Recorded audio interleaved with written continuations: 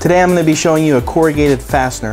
It's a Spotnails RC1016. It's about half the price of a comparable Senco gun, but at the low volume that I use it, the quality is adequate for me. It does shoot the Senco corrugated fasteners.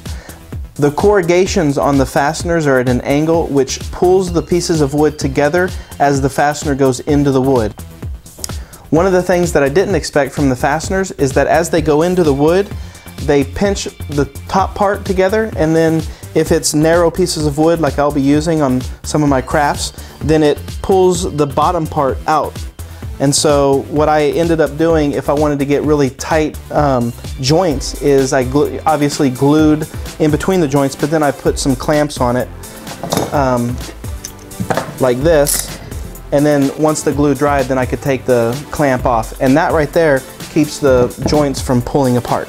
The corrugated fasteners are very versatile whenever you're using them on a wood project, but they're also fatal for your fingers. They're like a guillotine and they will take off your fingers.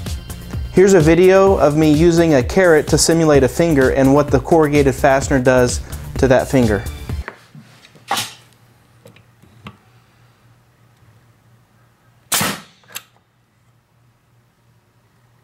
So I've got the gun aired up, and I'm going to show you just kind of real briefly what it does whenever you put the corrugated fasteners in.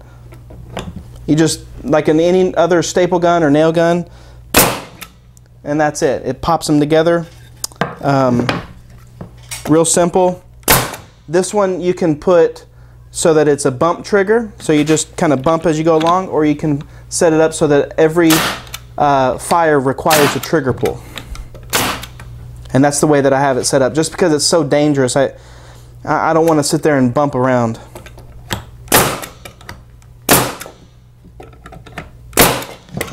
So I just joined these two pieces of wood. This kind of fastening is excellent for cabinets or face frames, things like that. It really does connect the pieces of wood very tightly. But anyways, I bought this about a month ago and I've been playing around with it. I just wanted to show it to you, make a quick video of what its capabilities are, what it looks like, how it works, because I couldn't really find one anywhere on YouTube. For assembling small projects, I think the corrugated fastener is a great tool. They are a little bit more expensive than staples, but they have a different use than you might have with staples. What I had been doing was stapling kind of at an angle, kind of both ways on each piece of wood. But now that I've got the corrugated fastener, I won't have to put as many fasteners in, and I think the assembly will go a lot quicker. If you thought this video was helpful, please like the video, maybe even think about subscribing to my channel. I've got a lot of woodworking projects and tool reviews that I put on here, and liking and subscribing to my YouTube channel helps me put out my message. Thanks for watching.